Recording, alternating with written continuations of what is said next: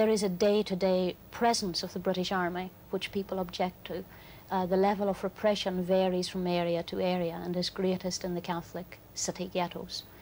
But the major problem, you see, is that you can't get out of the violent situation by wishful thinking and praying. Not that I disregard anyone's belief in prayer, but you can only get out of it by understanding how you got into it. And we got into it through a process of history and political developments. And there is a political way out of it.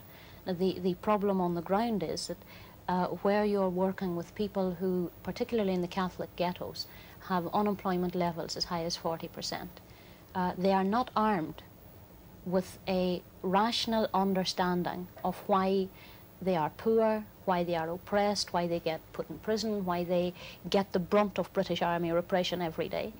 And they're not rationally armed with the means to politically organise to overcome that.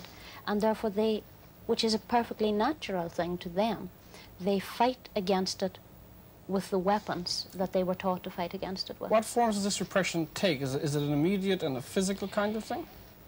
Yes, it's a very physical thing in as much as, now, I personally live in an area which is very rural, very isolated, has very little trouble. But I, as a private citizen, have no right to prevent the British Army driving regularly up to my front door and demanding that they see around the property on which I live, that they open all my outhouse doors, that they ask me where I've been. You know, if I go shopping, I can be stopped on the street by a British Army patrol, and ridiculous things. They want to know what age my children are, what school they go to. Now, that's a minimum level which people suffer. Then you have, in the areas of greatest friction, a position where, because of the situation, as soon as children, it's not that they are beaten out by the IRA, it's because they see the army as the people who, during internment, took their fathers away.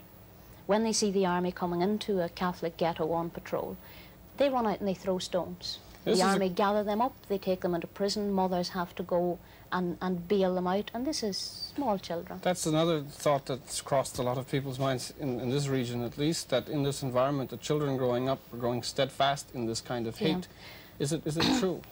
I wouldn't be sufficiently qualified to say what the psychological, emotional, long-term effects of the present situation are, but I find it, you know, I take issue with people who say, we can't have this conflict because look what it's doing to our children.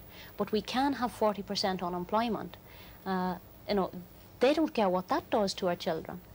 We have fathers who have never worked, who have never seen, young fathers who have never seen their fathers work and who do not believe they'll ever see their children work. We don't say, what does that do to a child to be brought up in an environment that in his own family circle he doesn't know what it's like to earn a living.